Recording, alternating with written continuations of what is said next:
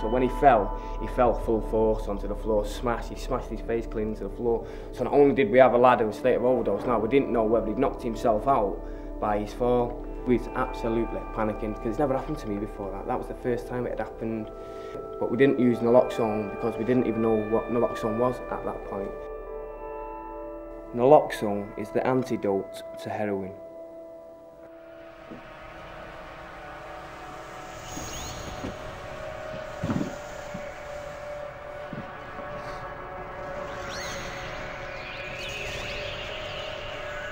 It's alright though, isn't it? Yeah, it's a bit numb.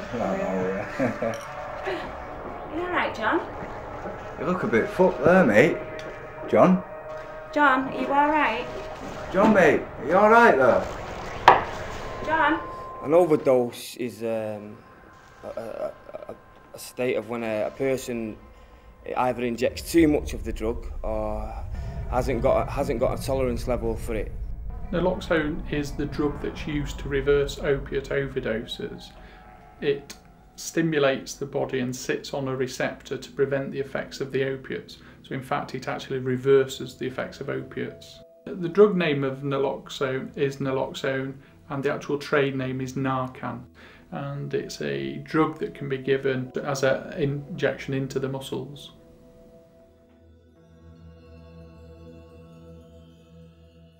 Opiates are a particular group of drugs like morphine or codeine that include methadone or heroin, those sort of things, all that act centrally on the body to cause unconsciousness or lack of breathing. Well, naloxone is a drug that counteracts the effects of an opiate. We actually use it on the ambulances to reverse the effects of an opiate overdose.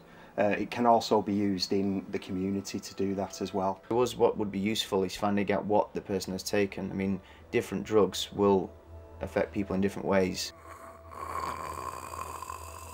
I don't know if you've ever been there when someone's overdosed, but they start to make a horrible noise. It's the kind of noise where they can't breathe. They call it the death rattle. That's what it's known as, the death rattle. What's the matter with him? It's a little bit mashed. What, I think he might be a bit more than mash, you know. John! Yeah, couch, you know. John! John, mate. Open your eyes, mate. Open your eyes. John? Yeah, John! John, wake up. You better phone an ambulance, mate. The pupils will be very small. He was absolutely white, like a milk bottle. His lips was blue, his skin was white, all sticky and clammy. First of all, we thought he was dead. What you tend to find is that the person will become unconscious. They may look very, very pale, the lips may be blue, and they may even be blue. You could try arousing the person by shaking them or pinching their ear, and they may not respond to that. You may want to try to just give them a slight slap, see if they will come round if you slap the face, say. But if they're not responding, then that is perhaps a sign that somebody has taken something that has caused them to go into unconsciousness. And if you can keep trying to rouse them, you need to be there when the paramedics get there to let them know what he's had and how much he's taken. And if you have injected naloxone into him, they need to know all this. So it's essential that you do not leave him alone, he or she alone, once they've gone into a state of overdose. Feel him. Doesn't feel right. John! Yeah, John! John! John!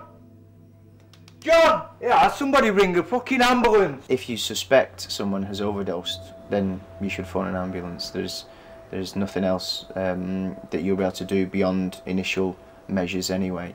If it turns out that it's not, then that's a good thing, but it's not worth risking waiting and wasting time. Can I have an ambulance, please? If you're actually with somebody and you believe that they have taken an overdose of opiates, or you are aware they have taken an overdose of opiates, if you phone 999, even though that is an emergency number, that does not necessarily mean that the police are going to attend that incident. That has changed now, and what tends to occur is the ambulance will be informed, providing there is no obvious risks to the crew that is attending.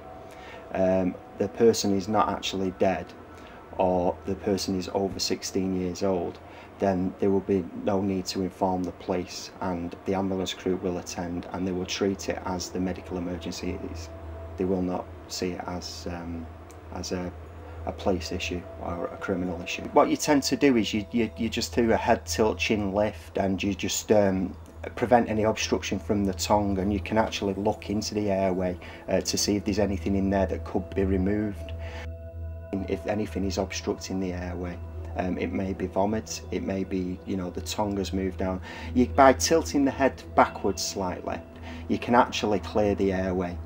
And one way of ensuring a clear airway in somebody who is breathing following an overdose is to place them into the recovery position.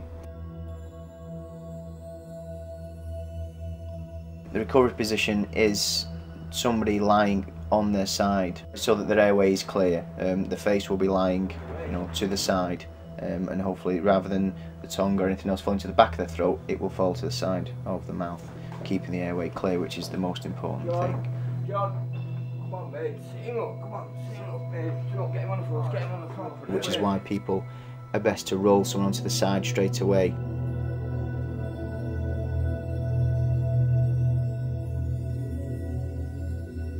The exact recovery position doesn't have to be a clinically exact. You just want the person on the side so that their airway is clear. Check if he's still breathing. Yeah, he's still breathing. He's all right.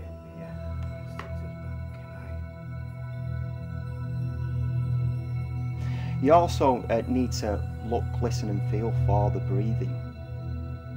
And this is done by placing your cheek close to the person's mouth, and you actually look for the chest rising. You actually observe this for 10 seconds and you see whether they look like they're well perfused. If they're looking very blue, if they look very unwell, then we assume that there is no circulation as well. Then you would commence basic life support. You do 30 chest compressions. These are done in the mid-sternum region, at the centre of the chest, and then you'd give 2 breaths, which is done by the head tilt chin lift, and you actually, via mouth to mouth, you breathe into the person's mouth, making a seal with your mouth on their mouth, and then you'd give 2 breaths. And this is the basic life support procedure, 30 chest compressions to 2 breaths. And you continue this cycle till the person actually shows signs of breathing on their own, or starts to show signs of coming round from the state of not breathing and having no circulation, or until medical help arrives. To give the single injection of naloxone, that will buy some time for the ambulance service to come and take the patient to hospital, where the patient can be assessed and further treatment can be given in hospital. We're losing him. We're losing him. He's going into overdose. What are we going to do till the ambulance gets here? Tell you what, I've got some Naloxone there. Go get it then. You get brain damage within several minutes, up to 4 minutes after stopping breathing. That's where the use of the naloxone intramuscular will come in those couple of minutes to allow the patient's breathing to carry on before professional help in the ambulance service arrives. The Naloxone or Narcan actually comes in a container similar to this. When you actually open the packaging, it's actually called a mini jet. You have a plastic outer container that has 2 covers on it, and you have this inner container which actually contains the naloxone substance. This actually screws into place. You actually twist it to screw it in, and your needle will also screw into place on the top of the naloxone. What's the size of the needle? The needle is an intramuscular needle. The three main sites where you would put the injection are the quadricep muscles, which are the upper thigh, in the deltoid muscle, which is at the top of the arm, and the glutes, which are at the buttocks.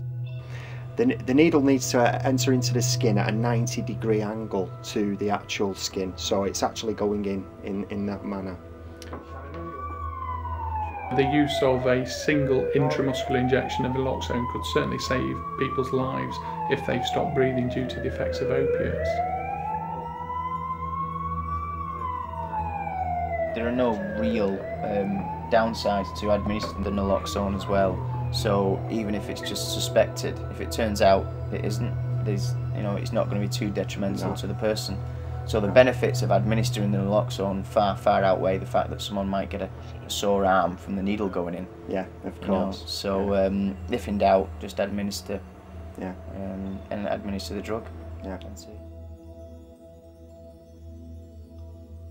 Once naloxone has been given, that will reverse the effects of any opiates in the body, and that will last as long as the effects of naloxone will last in the body.